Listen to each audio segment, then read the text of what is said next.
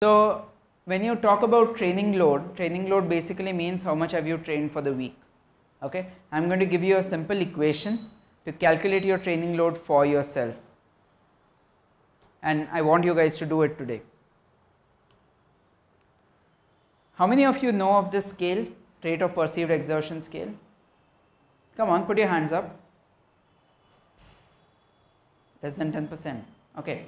So rate of perceived exertion, basically the original scale was a 6 to 20 scale developed by a psychologist called Borg, and hence it's called the Borg scale of perceived exertion. Basically he wanted to quantify effort. Say for example, I make someone stand here and I give a 2 kg dumbbell in one hand and a 3 kg dumbbell in the other hand, and I ask him to close the eyes and I tell him, can you quantify how much is the weight difference?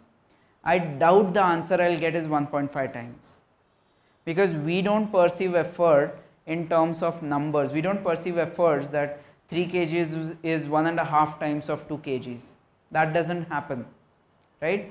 We base our perception of effort on our feelings. So how do you quantify feeling? And this was the question that Mr. Borg was faced with. He wanted to come up with a scale where if he asks someone, how do you feel? And they say, okay, I'm feeling a little tired. He wanted to assign a number to that feeling of little tired. Or someone says, nah, this is too easy. He wanted to come up with a number for the feeling of too easy. And therefore he came up with the 6 to 20 Borg scale. And in the 6 to 20 Borg scale, the numbers actually double. So if you say something is fairly light, it would be 8. If you say what is the double of fairly light, somewhat hard, right, that would be 16. But then using the 6 to 20 scale was not very, well, it has its own problems when you try to use it in numerical terms when you are doing statistics, and that is why it was modified to this 1 to 10 scale. And if you can see on the screen, every single number has a activity level assigned to it. And the way you use this scale is, say today you go out for a 5K run. When you come back, you have to ask yourself, how hard was it? I don't want numbers, I want the feeling. How hard was it? And say you say that was comfortable, that was fairly easy.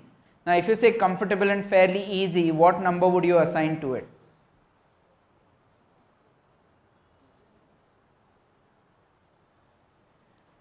Come on guys, around 2 to 3, correct? Is that fine?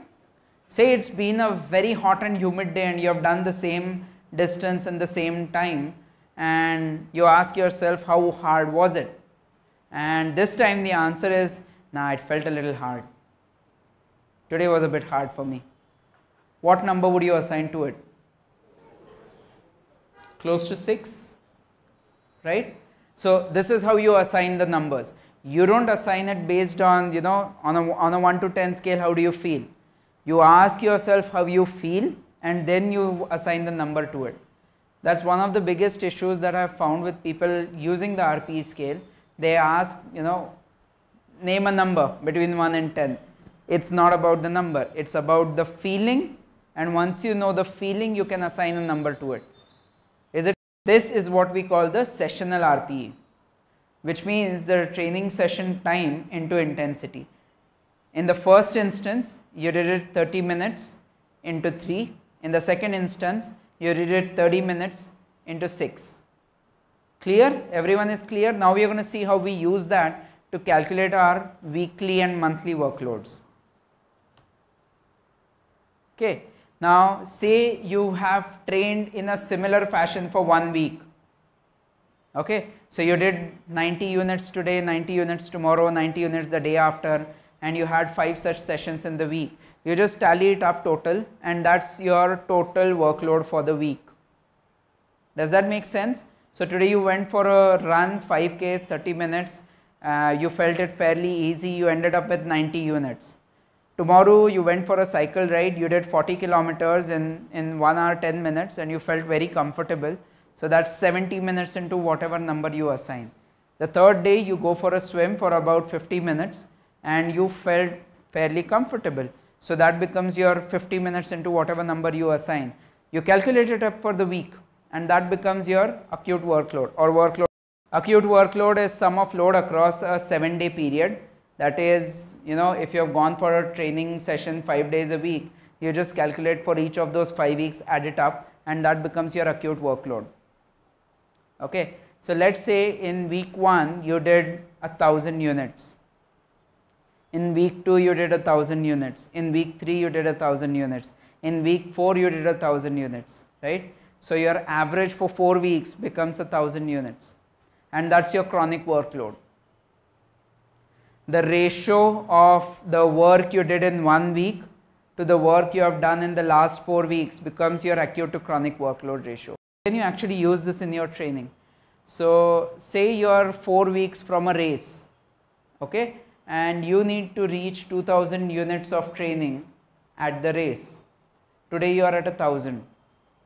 Can you go to 1300 next week and 1600 the week after that and finally 2000 after that? Can you? Well, let's find out. The sweet spot where if you increase the training by 10%, your chances of injuries go down. If you increase the training load by less than 10%, your chances of injuries go up. And if you increase your training load by more than 10%, again your chances of injuries go up. So the golden number is around 10%. So if you have done 5 sessions of training this week and your total training load is 1000 units, you should be aiming for 1100 units next week. Simple, right?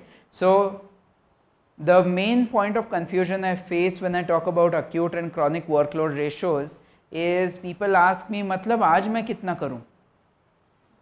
That's the usual problem. People love to have definite numbers.